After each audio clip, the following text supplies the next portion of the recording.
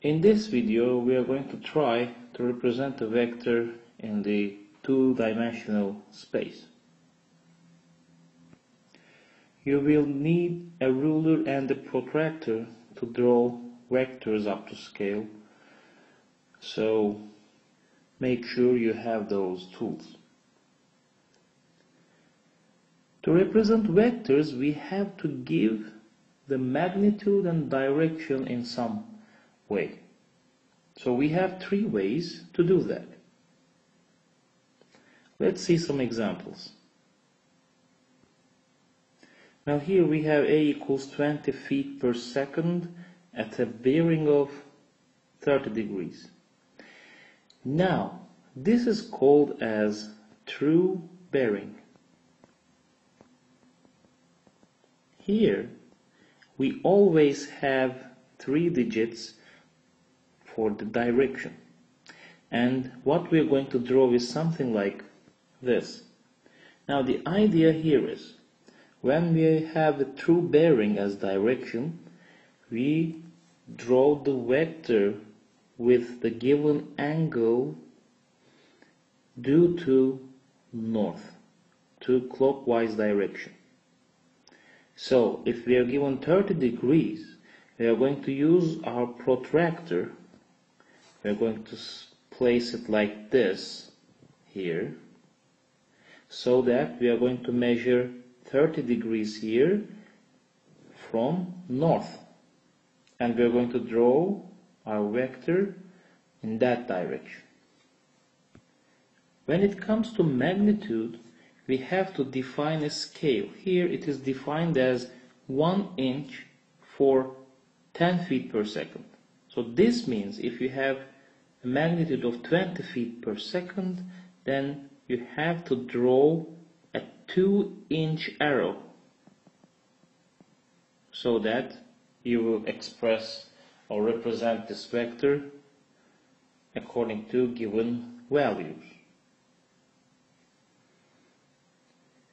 So what you do here is, if it is a true bearing, then you measure the given angle due north, clockwise direction, and draw your arrow accordingly.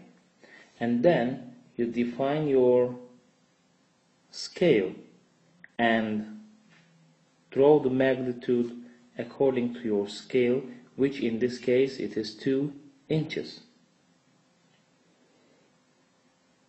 Well, the second way to represent a vector is, we can say V equals 75 pounds of force at 140 degrees to the horizontal.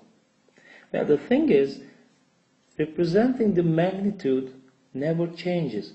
You define a scale and draw the length of the arrow accordingly. But when it comes to direction, that differs the ways. Now here it says 140 degrees to the horizontal. So how are we going to define or represent the direction? Well, what we're going to do is, we're going to measure the given angle. Here it's 140 degrees, counterclockwise direction, due the horizontal axis, which is the x-axis. So my direction is in the second quadrant, and my magnitude of the vector is given accordingly. Now here the scale is given as 1 centimeter equals 25 pounds. So we draw a 3 centimeter arrow to represent 75 pounds. Well, the thing is, you can define the scale as you like it. You can say 1 centimeter is 10 pounds, so that you draw a 7.5 centimeter long arrow, or like this, 25 pounds, so that you draw 3 centimeter arrows. But the important thing is, you have to have the correct direction. If it says 140 degrees to the horizontal, then you're going to measure your angle according to, due to the horizontal axis, 140 degrees counterclockwise. The third way to represent a vector is we can give a bearing of southwest 60 degrees. Well, now we're mentioning here a quadrant. Like, if you have your coordinate plane so that this is north, this is south, west, and east. Now, if it says southwest, then we're talking about this quadrant. That's why this kind of bearing is called as quadrant bearing. Now here, what we are going to do is, we are going to measure the angle according to the north-south, or the vertical axis. Now it's given 60 degrees.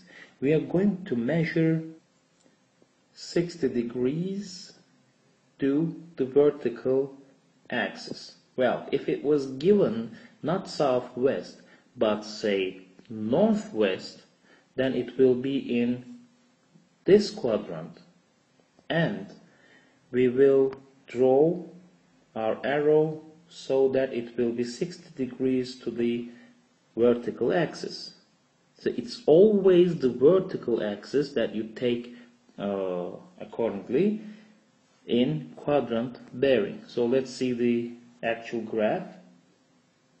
So here you see that the angle is given according to the vertical axis, 60 degrees. And here is the scale. It's 20 miles per hour. So this actually is a 1.5 inch long vector drawn here. Well, the vectors drawn here are not up to scale because I have to zoom the figures to make it more visible, but you have to draw up to the scale you define. You can define your scale as 1 inch or 10 miles per hour. Then you will have a 3 inches long vector while drawing. Now is your turn. Using your ruler and protractor, please draw the diagrams of these given questions on your notebook and show me.